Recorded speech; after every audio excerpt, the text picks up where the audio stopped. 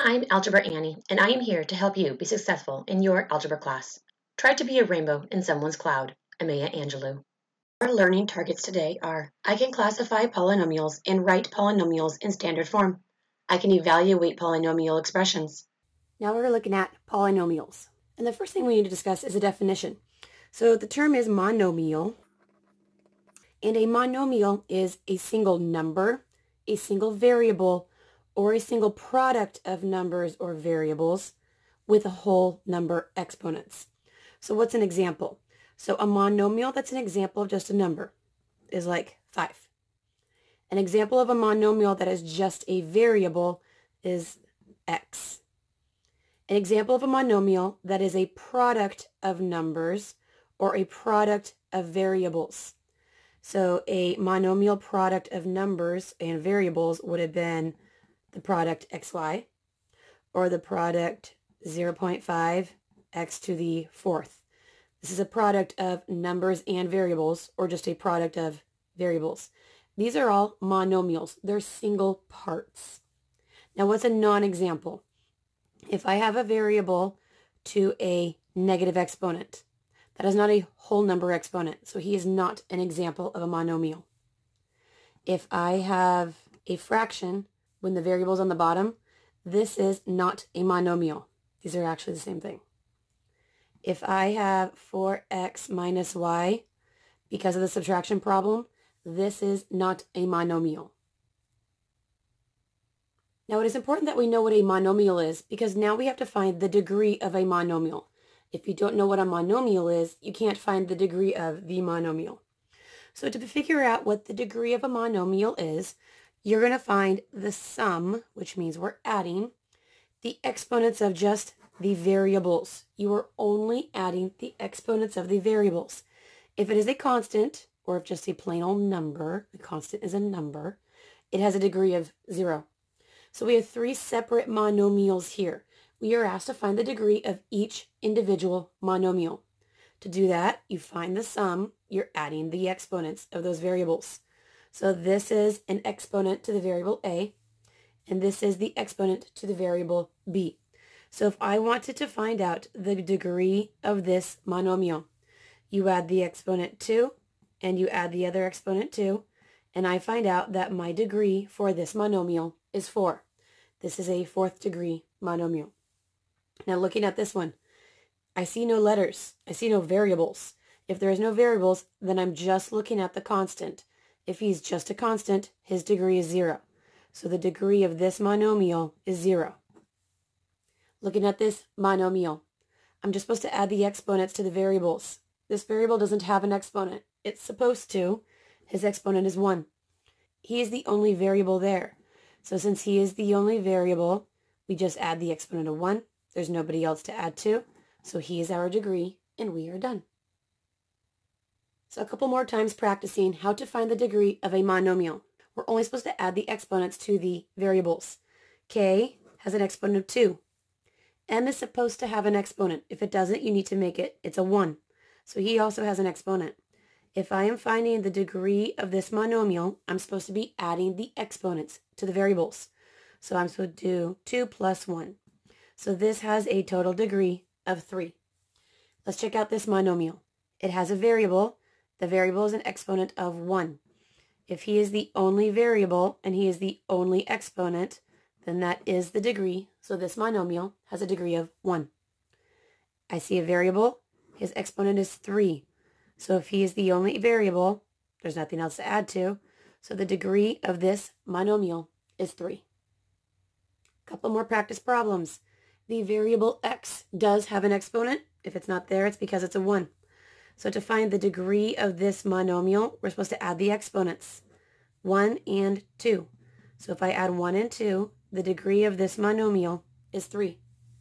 The next one, I'm supposed to add the exponents to the variables, 4 and 3.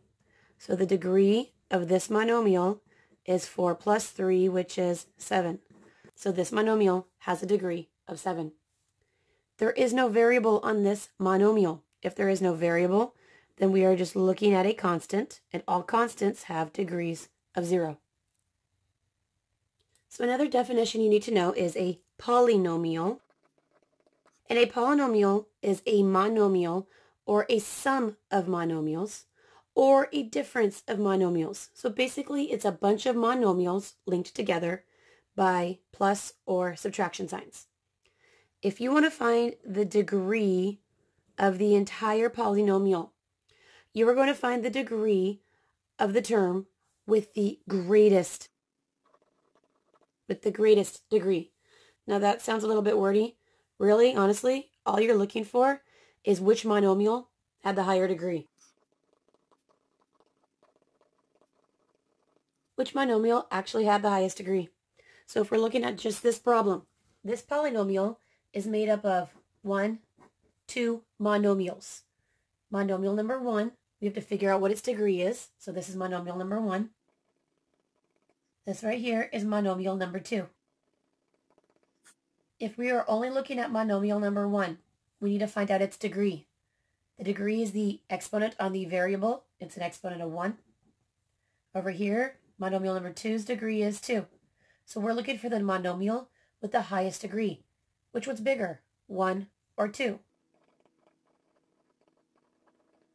Well, I know 2 is bigger, so the degree of this total polynomial is 2. And you're done. Okay, next problem. This polynomial is made out of 1, 2, 3 monomials. This is monomial number 1, monomial number 2, and monomial number 3. Looking at monomial number 1, what is the degree of monomial number 1? We're supposed to add the exponents. It's an exponent of 2, and he has an exponent of 1. 2 plus 1 is 3. So monomial number 1 had a degree of 3. Let's look at monomial number 2. Finding the degree of monomial number 2. X had an exponent of 1. Y had an exponent of 1. So if we add 1 plus 1, monomial number 2 had a degree of 2. Looking at monomial number 3, we need to find the degree. There is no variable. If there is no variable, our degree is 0. So our job is to compare all the individual monomials. Which monomial has the highest degree? We have a degree of 3, a degree of 2, and a degree of 0. Who is larger? 3 is larger. So the degree of the polynomial is going to be 3. So let's go ahead and just practice that a few more times. This polynomial is broken up into monomial number 1, monomial number 2, monomial number 3, and monomial number 4. My job is to find the degree of each individual monomial. So the degree of monomial number 1, I'm supposed to add the exponents. This is 3 plus 2, so the degree of monomial number 1 is 5. Monomial number 2, I'm supposed to add the degrees. I see 2 and 3. So if I add 2 and 3, I find that monomial number 2 had a degree of 5. Monomial number 3, I'm supposed to add the exponents. There's only 1, so he has a degree of 4. Monomial number 4, there is no variable. There is no variable, the degree is just 0. So I'm supposed to look at each individual monomial, and I'm supposed to figure out who has the highest degree. I'm comparing 5 and 5 and 4 and 0. So which is the highest degree? 5. So the degree of this polynomial is 5. Our last example, this polynomial is broken up into monomial number 1 and monomial number 2. Monomial number 1 has a degree of 2 plus 1. So monomial number 1 had a degree of 3. Looking at monomial number 2, we had a degree of 3 plus 5. 3 plus 5 is 8. So monomial number 2 had a degree of 8. Which degree is higher? Was the 3 or the 8 higher? 8 is higher, so the degree of this polynomial is 8. And you're done. Now, what is the point of all of this? The point of all of this is so that we know how to put something into standard form. So the standard form of a polynomial that contains one variable is written with the terms in order from greatest to least. So the whole point of all this is so that we can actually put it in standard form. So when written in standard form, the coefficient in the first term is going to be considered our leading coefficient. The number at the very beginning is our leading coefficient. So let's go ahead and take a look at these two problems. We're going to see, can we put them into standard form? And then after putting them into standard form, can we find the leading coefficient? So I have monomial number 1, monomial number 2, monomial number 3, and monomial number 4. So this polynomial is broken up into 3 individual monomials. So looking at each, we need to figure out what each of their degrees are. So the degree for monomial number 1, his degree is just 1 because he had an exponent of 1. Monomial number 2 has a degree of 3. Monomial number 3 has a degree of, there is no variable, so it's a degree of 0. Monomial number 4 has a degree of 2 because its exponent was 2. According to the directions, we're supposed to order them from greatest to least, so it's in standard form. So the biggest degree was 3, so he is written first. So if I am putting this into standard form, negative 4x to the third is going to be written first.